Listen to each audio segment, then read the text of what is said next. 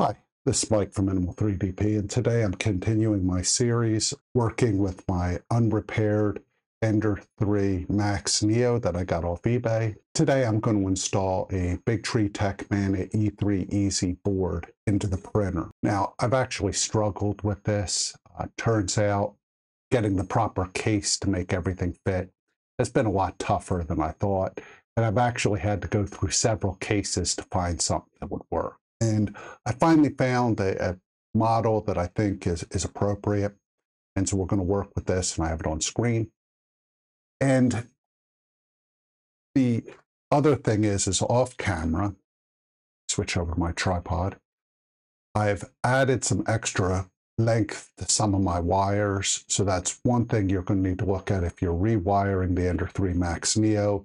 You probably need to extend the wires at least a little bit. In my case, again, about 6 inches was all I needed. It turns out if you look, and I'll put a link in the video descriptions, there's actually some end stop and stepper motor extension wires. I think they're like $10. I just use those. The other change I made is I've done an independent wire to each of the Z motors. That way it's an independent dual Z. Let's start with my case I selected, and then we'll get everything situated. I'm switching over my desk cam.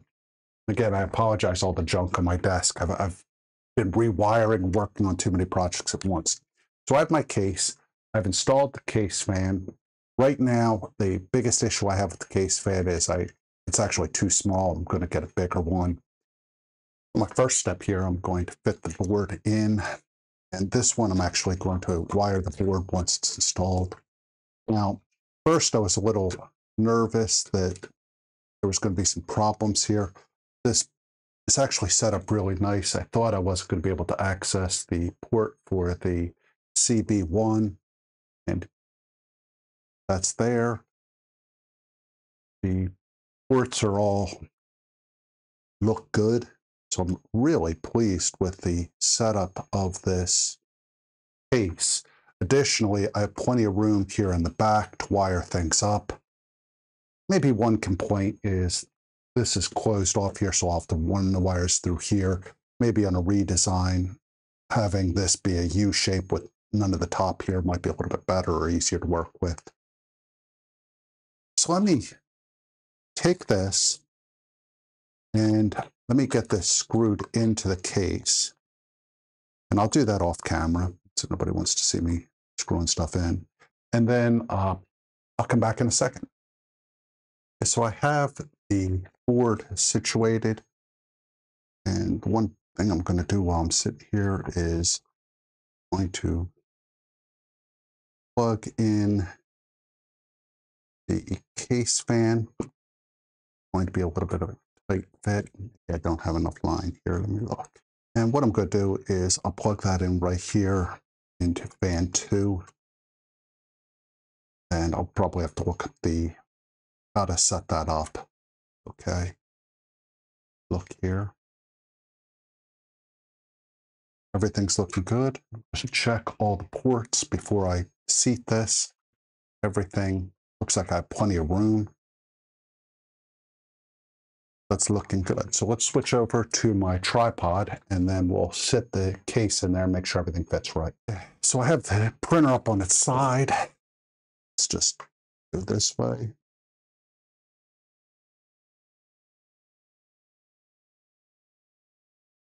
Slip this in. I'm just going to slip it part way. And then I want to gather all the wiring. And all the wiring. Let's grab this in 2 different bundles. And just start slipping this through here. And I'm doing this so I have a little extra room. Now, the thing that's going to change here is I'm doing all this wiring, but I am going to install a stealth burner on here. Now maybe just to simplify this, well, for right now, let me just do all the wiring. It looks like I have everything push through here. I'm just going to continue to slide the case back. That's seated all the way in. Holes are lining up front here. So that's actually looking good. Now, let me resituate the printer. And what I'm going to do is lay it down, and then we can look in on the wiring, and I'll do that. Okay, so I have the printer situated where I can now see in appropriately. So let me get my diagrams up so we can see how we need to wire this. And so I'm just going to call up the manual from BigTreeTech's GitHub site. Let me get that on screen. Okay, so I'm going to start with the diagram like this. Now, if you can't see it in the diagram, it's negative, then positive on the power in. Now, what I've done on my board is I always mark the screws as red for the positive, so that way I can see that if the space is tiny. I need to just get these wires sort of situated where I can figure out what's what. Here is the power right here. And that's going to go, so it's heated bed, power, and then hot end. Let me start with the heated bed, just because that looks like that. It's going to go first. And get my screwdriver here. And this is why having such a messy workspace is a good idea. I'm just going to make sure these are nice and loose. Now, I did put ferrules on here for safety. I do recommend that. So we're going to go negative first. I might pull that case out a little bit so I can see. Let me loosen this.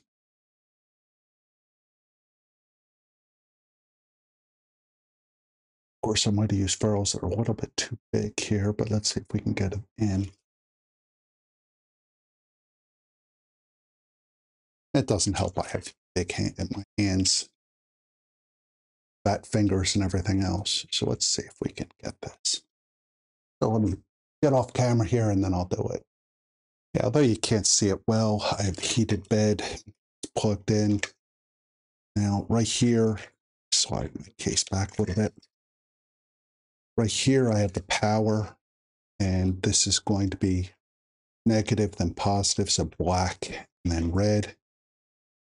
So let's get this installed.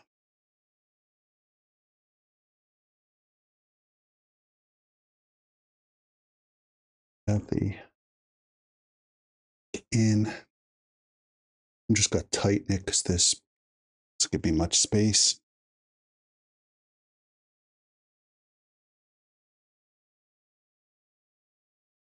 And let's see if we can get the positive in. Like I said, there's these in particular hard to get, again, with this small space. But there we go. Got it.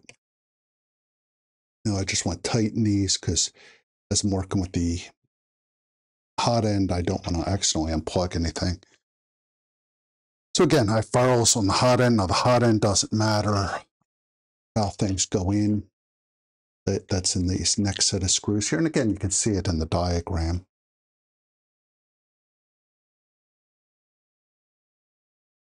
Just make sure these are loose.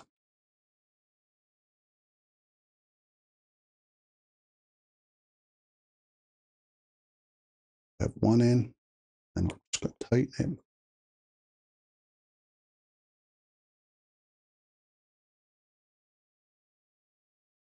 Let's get the other.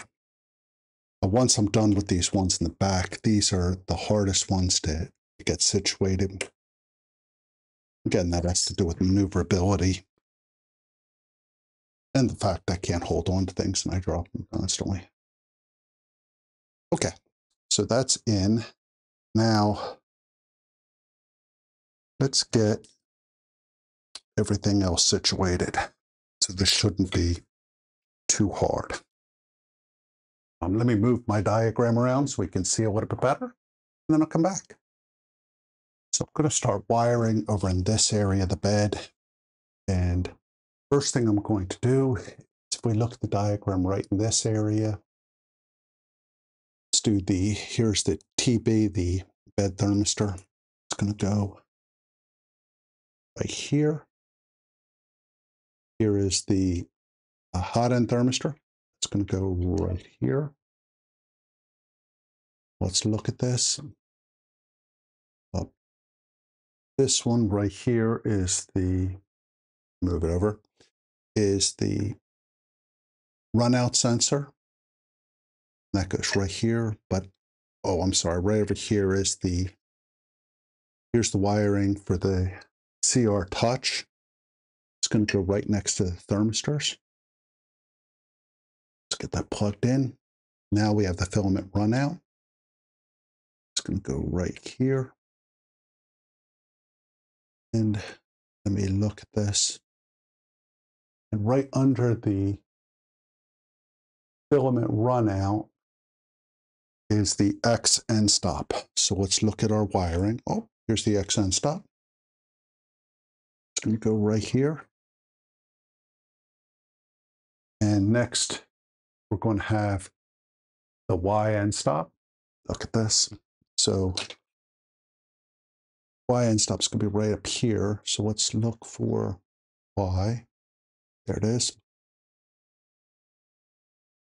Let's run this under.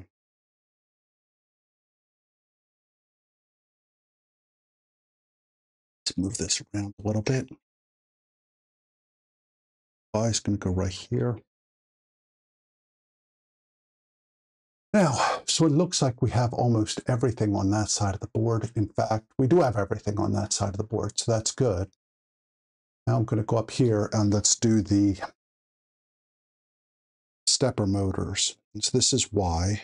Let's hold off on doing this. Let's find X. Let's Z. This is the extruder. Okay, so I have X right here. And let's again move our diagram. That over here. And the end stops, not the end stops, the motors are all right here. So let's start with that X. So we have X. That's going to go in the first motor slot.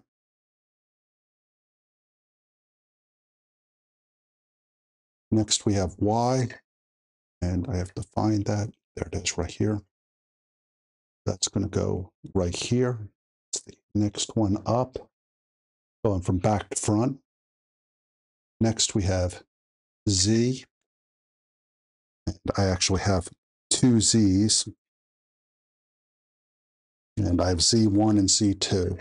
So this is a little bit different. So we're going to do the Z1 right here. And we're going to skip Z2. Okay? Because if we do this Z2, they're both going to be running off the same motor. I want them independent. Since I have 5 steppers, I'm going to next do E for my extruder. So let's plug that in. And then we have up here at the top, E1.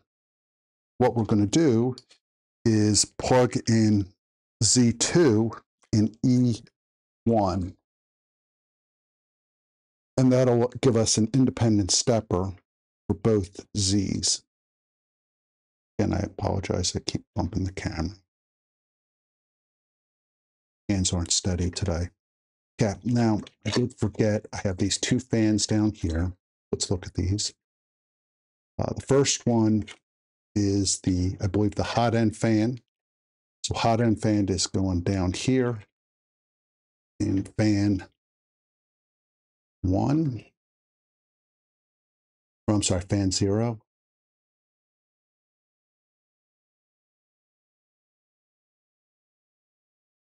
I should have plugged these in before I did the motors, but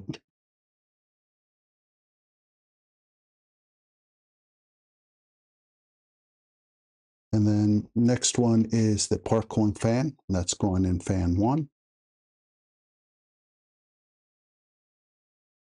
There.